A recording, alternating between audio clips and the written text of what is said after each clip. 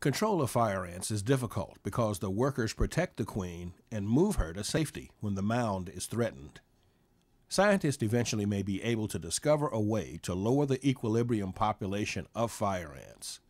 One way may be to import parasites and predators from the ants' native South America, such as these decapitating flies. Scientists are studying their effectiveness and impact. 6 species of the decapitating flies have been released in fire ant-infested areas of the United States. Meanwhile, integrated fire ant management is the recommended approach for fire ant control. It uses a combination of practices over time. There is no single best method for fire ant control because each site is different. However, methods which are effective, economical, and least toxic to the environment are the best options. The most effective control methods cause minimal disturbance to the mound and eliminate the egg-producing queen.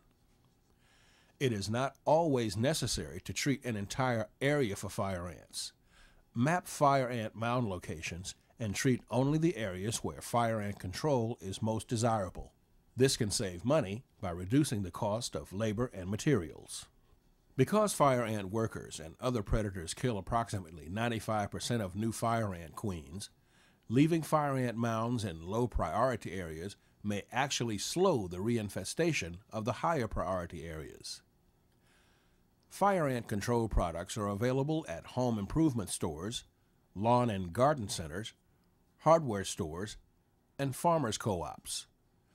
Other products are available only from specialty stores or through professional pest control service providers. Most control products are baits or contact insecticides formulated as dust, granules, aerosols, or liquids.